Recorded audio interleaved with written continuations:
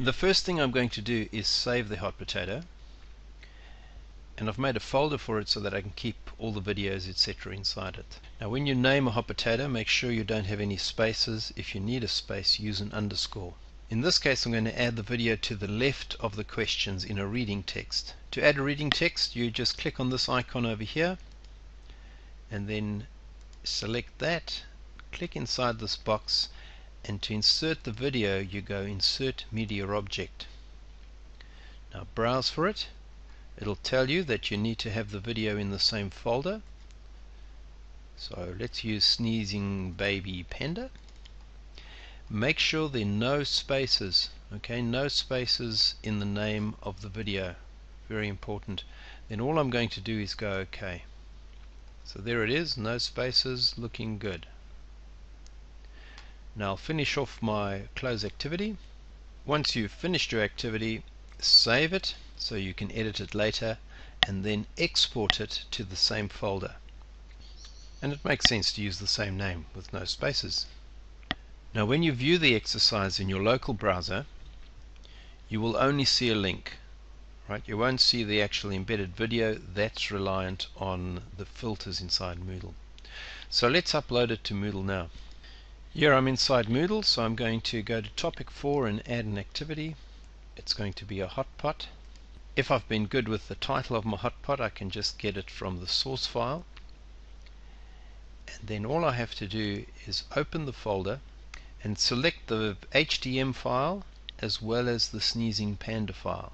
Alright, so your video file and your HTML file, and drag that across to this box here. Now this could take quite a while if it's a large video, and then very important, you must click on the HTML file and set that as the main file. Then we're ready to go. So let's go all the way down here. Make sure that the media filter is selected to Moodle standard media filters and not selected to none, and that will remember what your last setting was, and go all the way to the bottom and let's save and display.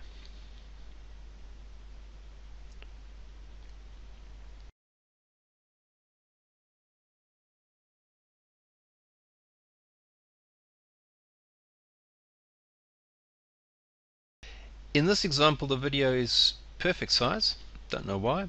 Sometimes it could be quite large and it could go over this section over here. And the easiest way to resize the video is to go back to your hot potato, to that reading text, and inside here you see this says a href equals. After the video you type the following. You type a question mark, D for dimensions, equals, and then you put the width and the height.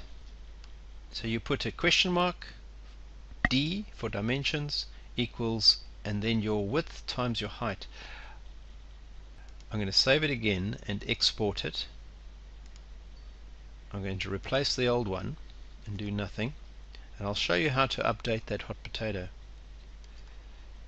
So in the hot potato I'm going to go Edit Settings, leave this page because I don't want to finish that quiz, and all you have to do is go back to your HTML, re-drag it over here, overwrite, then make sure you click on that HTML file again, set main file, then down to the bottom and save and display. But obviously you'll have to play with the dimensions and find which one is best suited for your student screens.